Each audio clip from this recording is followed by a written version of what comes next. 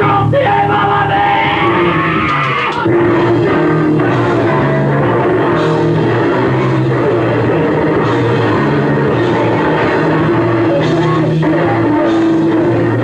Get over quick.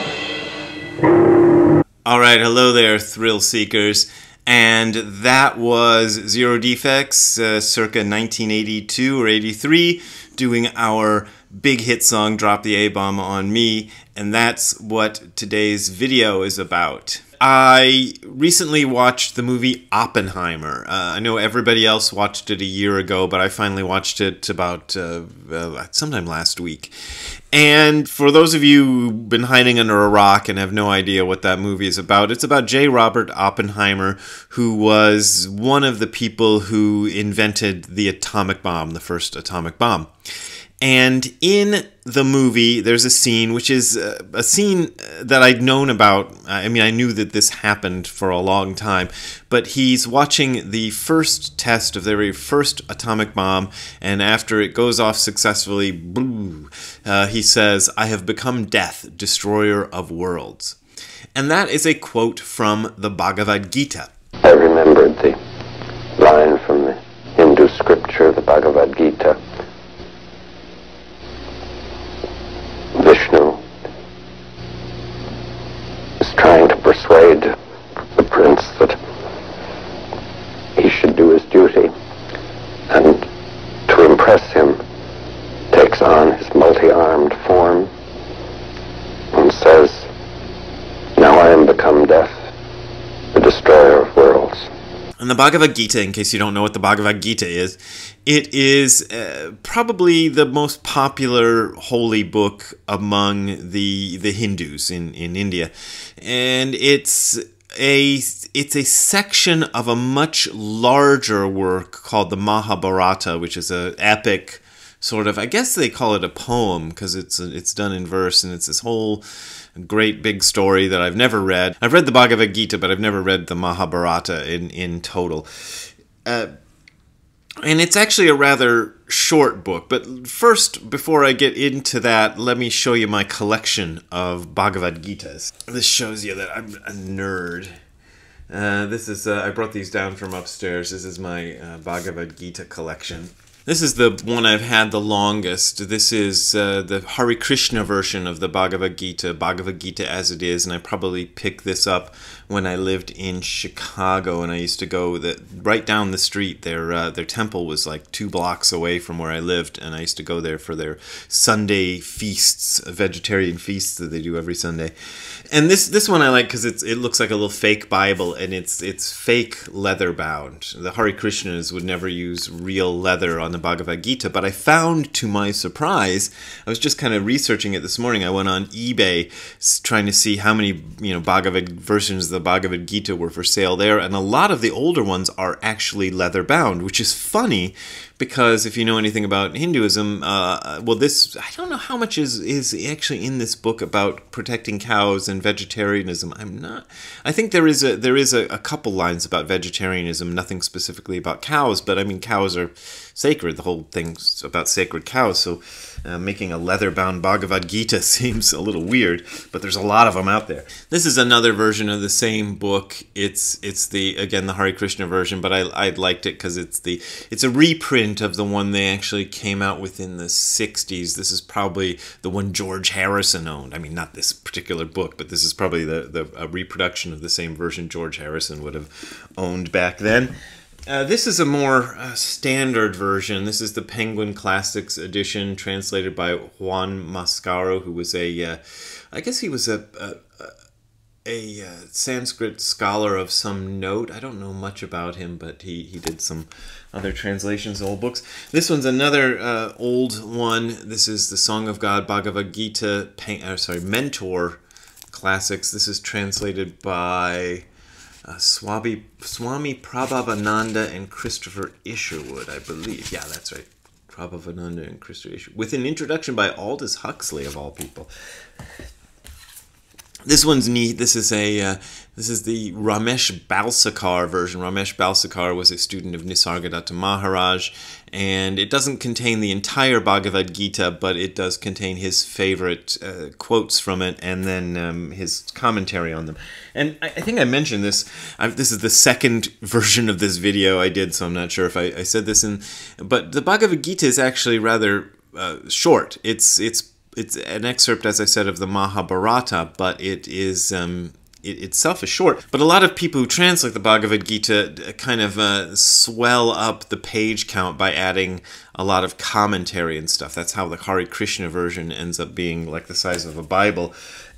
And here's the winner for big versions of the Bhagavad Gita, as far as I've seen. I think there might even be bigger versions, but from this little tiny book, this guy made it. I don't know how many pages, 1,000 pages, 1,700 pages. Wow.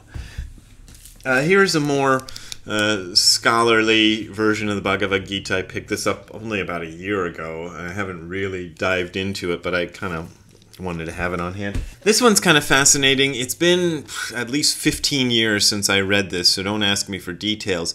But it's called Early Buddhism and the Bhagavad Gita, and a lot of people will claim that the Bhagavad Gita was 5,000 years old. The Hare Krishnas are especially big on claiming that.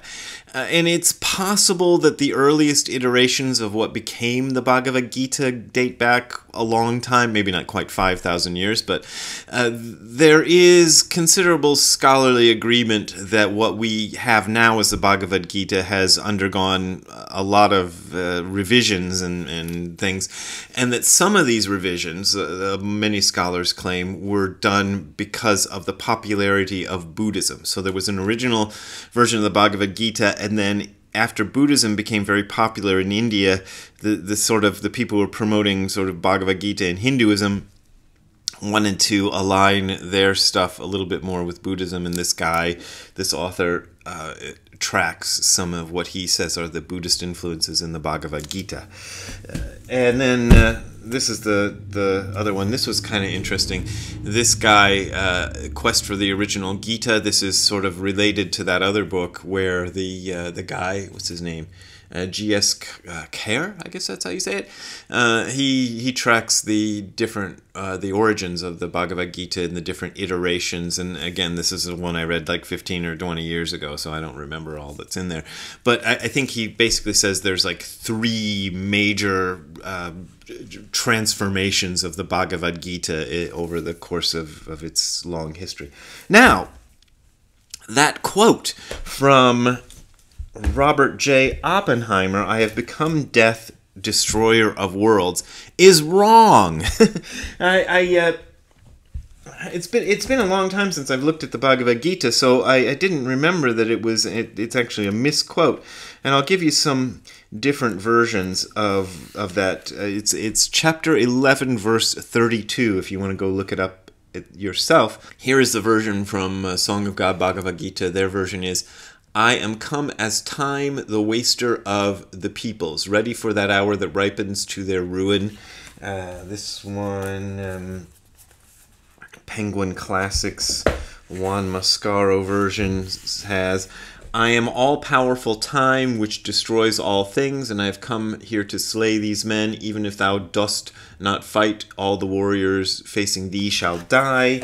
And the Hare Krishna version says, "The blessed Lord said, 'Time I am, a destroyer of the worlds, and I have come to engage all people,'" and so forth and so on. So the scene in which this quote appears is one of my favorite scenes in the Bhagavad Gita. And it's chapter 11 where Krishna shows his universal form. So let me give you the story of the Bhagavad Gita in short. The story of the Bhagavad Gita is that Arjuna is this archer who's the leader of one clan. I've forgotten the names of the clans, I'm sorry. And he's facing off against this rival clan, but they're a family, so they're all related to each other. And the battle is about to begin, and Arjuna's charioteer is Krishna. And unbeknownst to Arjuna, Krishna is actually an incarnation of God.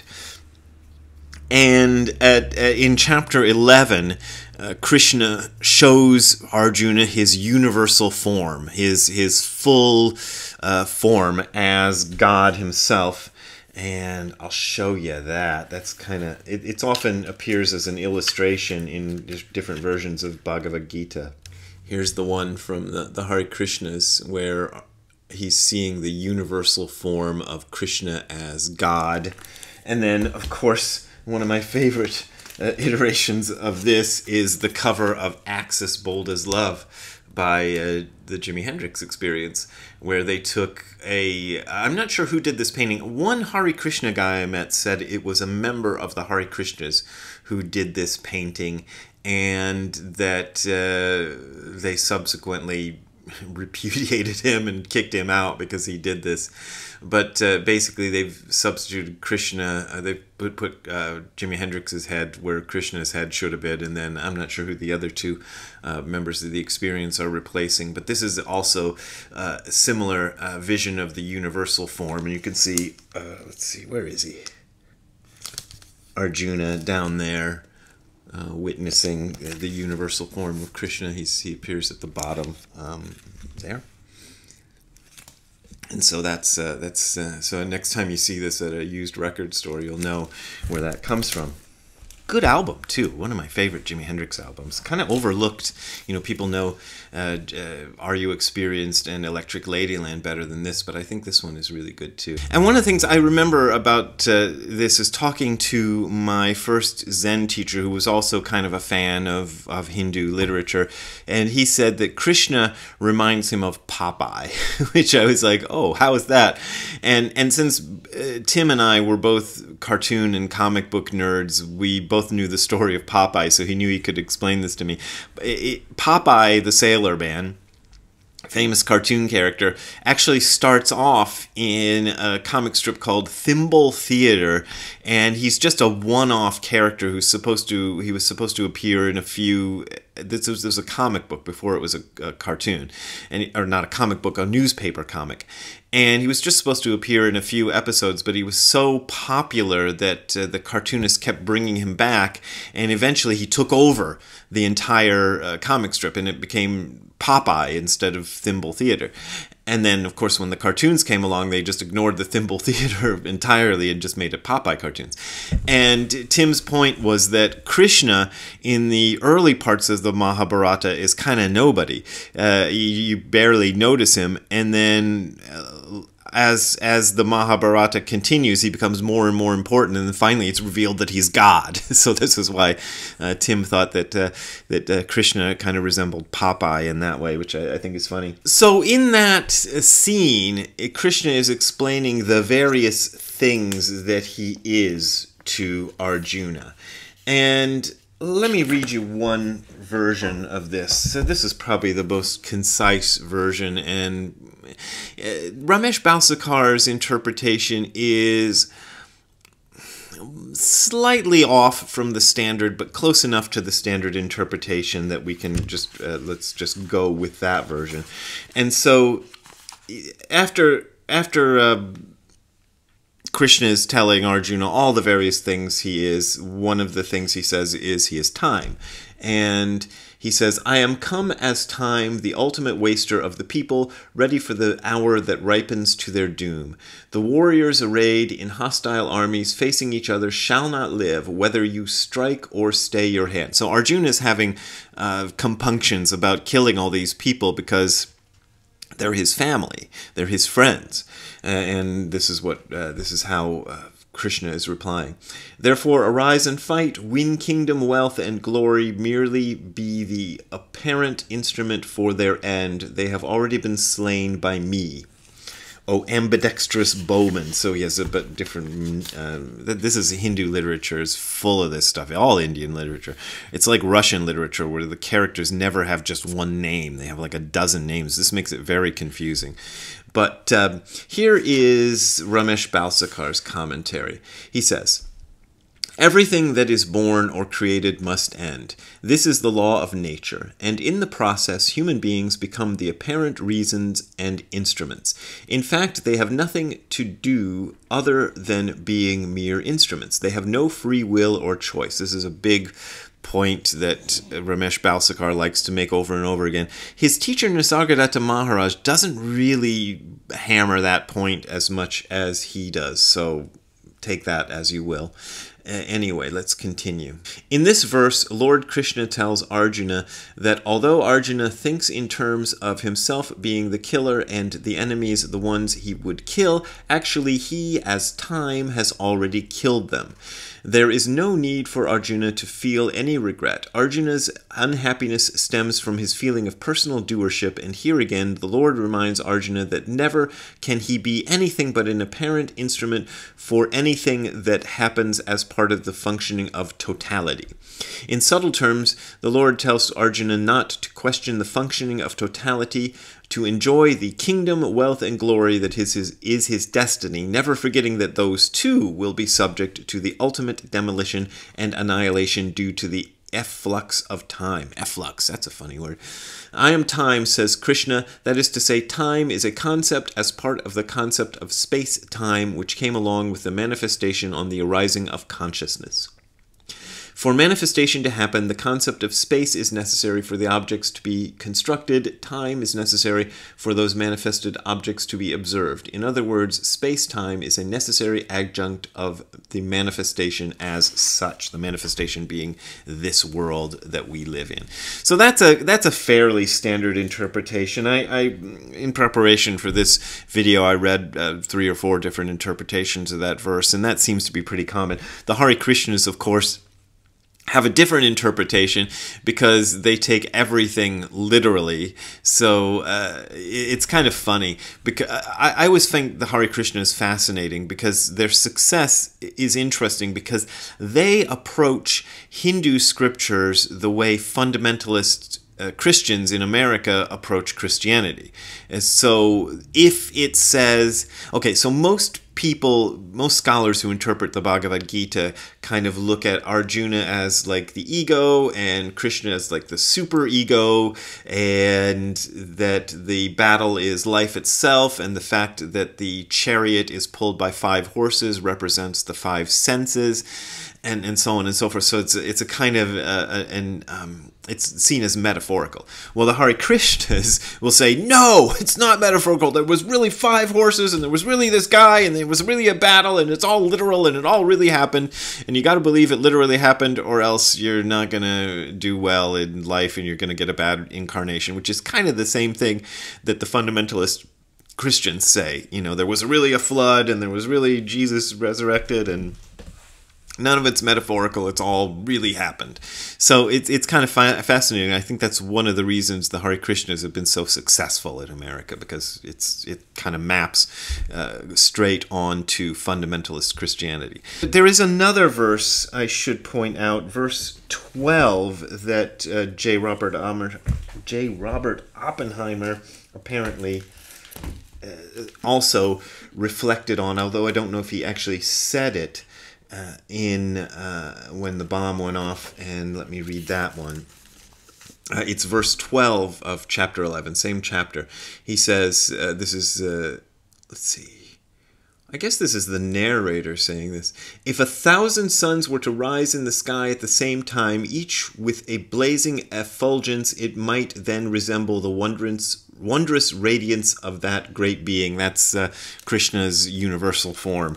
So he thought of that too. One last thing that I'll say about this story, which always disturbed me, and maybe I should do a whole video about this, but I'm just kind of tacking it on at the end, was, and this is brought up in the film, and I've known about this since I was a teenager and first read it somewhere, I don't remember, that the scientists who were working on the first atomic bomb, including Robert Oppenheimer, according to their calculations, there was a chance that when they set off the first atomic bomb, the chain reaction would be unstoppable and would ignite the entire atmosphere of planet Earth, thereby destroying all life on the planet.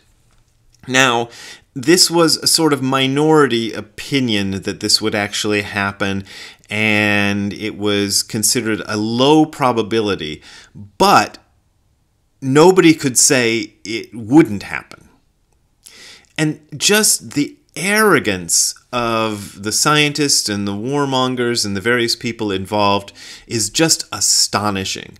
Like, to me, the fact that there was any chance at all of this happening would have meant, no, we do not ever explode an atomic weapon. But this is how humans are, and this is how we still are. So when people say that certain things might have leaked out of a laboratory, I kind of think, yeah, probably they did. So, because scientists are constantly playing with very, very dangerous things. And that disturbs me a lot. And I'm just going to leave it at that. But it's actually one of the themes of my novel, Gill Women of the Prehistoric Planet, was this idea of scientists playing with things that would destroy all humanity. And it's also a key part of the book Cat's Cradle by Kurt Vonnegut, in which some scientists discover a sort of chemical process that will destroy all life on Earth, and they go ahead and make it anyway. So there you go. Me and Kurt Vonnegut both worried about the same thing. So, all right, if you want to contribute to me worrying more about science, you can go to the URL that you're seeing on the screen below, which is hardcorezen.info/donate. That is hardcorezen.info/donate. There you will find links to my PayPal and Patreon accounts. Those are my main and usually only ways of making a living, and I appreciate your support. But as always, you don't got to support me if you don't want to. I know I repeat this whole thing every video, but it's actually really important to me, and your donations are very much appreciated, because that is how I buy my groceries. So we will see you next time. Have a good time all the time. Bye. Hey Ziggy, what did you think of the Oppenheimer movie? You sat and watched it with us, didn't you? What did you think about it? You have any opinion, or you just don't want to say?